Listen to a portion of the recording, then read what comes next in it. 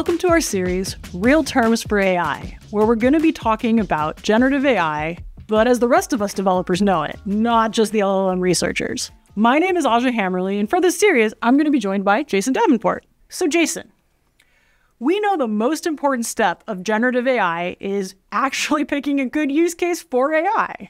What can you start telling us here? Well, I think most people think of generative AI as this highly complex thing, but it can allegedly solve all the use cases that are out there, right? And we know that that's not true. But we do know that most use cases of generative AI typically come down to a couple different sets of scenarios. First one, search, just like Google search, where we need to scan tons of information and provide accurate, concise information back to a user. Summarization and question and answer, where we're asking a model to take a lot of inputs and to provide things like the key points, maybe entities in our different documents and things like that. Recommenders that can take a lot of inputs and provide the next best action for someone.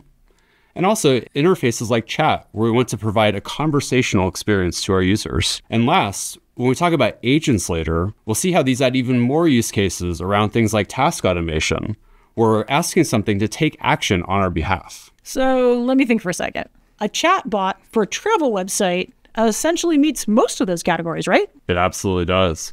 You could also imagine using search for things like big FAQ documents the users have to find needle and haystack information on, or categorization of things like images, which we may pass into recommenders for a next best action. Many of these scenarios work best when we find the business case that fits all these different components together and actually creates value for the end user. Okay, but let's say I have something like a drive-through and my customers are super used to fast responses. If I'm using an LLM in a situation where latency is important, how does that change how I need to think about LLMs?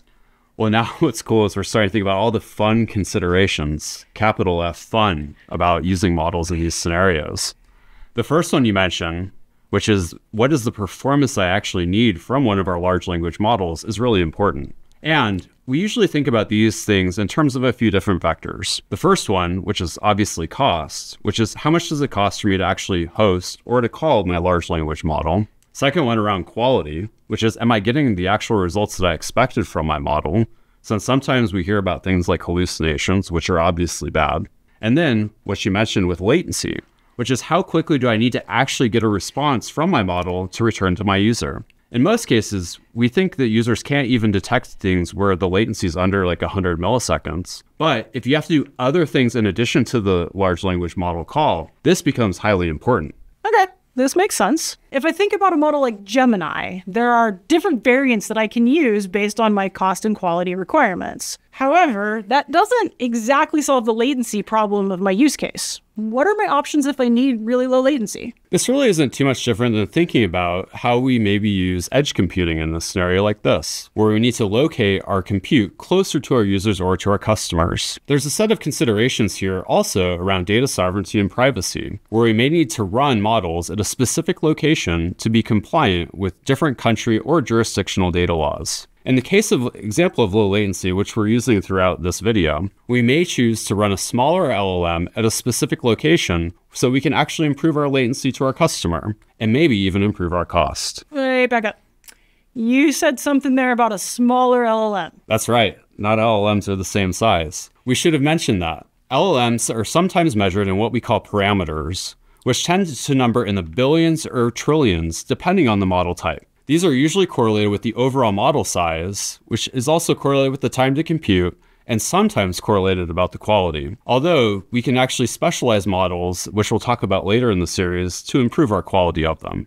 Okay, that makes sense. And here we're essentially trading off parameters to make the models smaller, which could make them faster for our users. But I believe there are other methods you can use to make models smaller and almost as performant from a quality perspective, correct? Yep. And so we actually call that process of learning from a larger model distillation. As example, the Google Gemma 2 models use this process in order to reduce the size pretty significantly without reducing the quality pretty significantly. That's cool. So let's talk about a few other things I always hear about LLMs. One of them is the dreaded question everyone asks, which is cost. And then there are some other more fun questions about things that models have, not just parameters or quality. Like, what can we tell everyone about multimodal models? Well, I'll leave the cost one for you to cover here next. But I'm going to talk about multimodal things, which are the fun ones. In this case, multimodal models are just ways that we can use a model and provide any sort of input to it, whether that's text, images, audio, or video, in order to get an output or a response from it. And for some specialized models, we can also get a multimodal output. These models tend to be really good at using things for things like creative idea generation. Another factor here that we want to consider is what the features of the model are that it provides. Some models have additional capabilities for doing things like function calling, where it can give a model a tool and it can use that to get different pieces of information instead of only input text. Multilingual models, where the model has the ability to answer different languages to answer different questions, or differences in the context window of a model, which is how much customized input I can provide to the model in order to help answer my question. These features can materially change how we use a particular model for our use case. And in the case of something like Google Gemini, I can give that over 2 million tokens. And in this case, a token is roughly equivalent to 4 English letter characters. That is a lot of context and a lot of information to provide. So I guess this means that you got the fun part, so I get to talk about cost. So it's easy to think of models as pay per use or request, or you can host your own and you can pay for the compute capacity. In the pay per use model, the summation of the number of tokens that you provide as input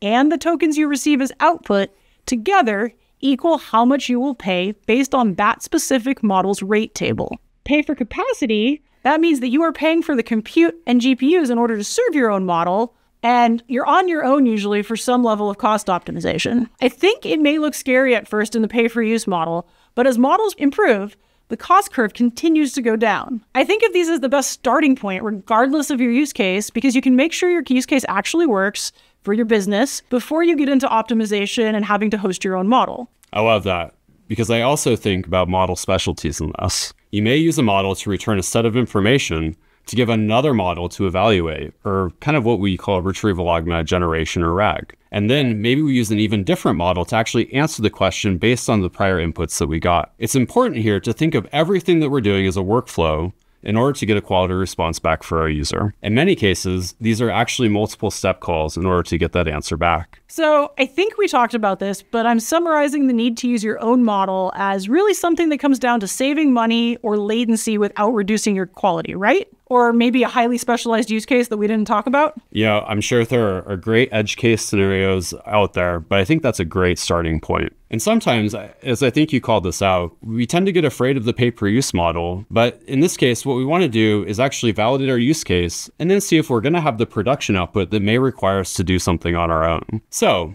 let's see all this in action here with a sample called a Gemini, which is Google's first-party model. Here, we are in Vertex AI Studio, where we're going to analyze a multimodal input, that is, text and video together. We'll set our instructions for the LLM, give it the video, and what we are going to summarize.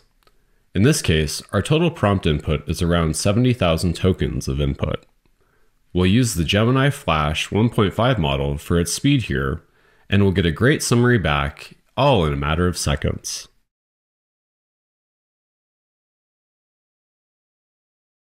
And there it is. We can see the response was streamed back to us, and we could even ask follow-up questions or change our prompt for different output methods.